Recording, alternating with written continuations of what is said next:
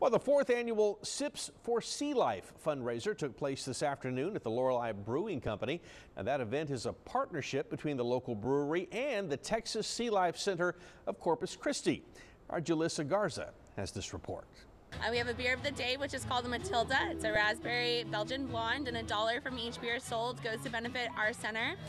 We have a silent auction, live music, food trucks, vendors. Trevor Belichick, co-owner and brewer at Lorelei Brewing Company, says after seeing the effects the winter freeze had on the Sealife Center, they wanted to offer a helping hand. They had so many freeze turtles that froze, and I know they work their butts off to do as much as they can, and so this is a perfect opportunity to try to also give back to them for everything that they did. Jamie McWilliams is a volunteer with the Sealife Center and says they operate on donations alone, which makes events like this one so important. Because we're solely run by volunteers, every penny that's, made for us goes directly back to the care of the animals. The fundraiser not only helped the animals that call the coastal bend home, but also the small businesses. This event's another great opportunity. We have a couple other vendors out here. We got a local boutique here, Jules.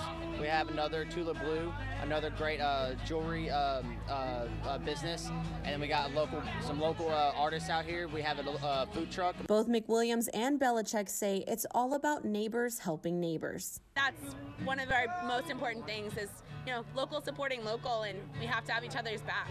Julissa Garza, 3 News.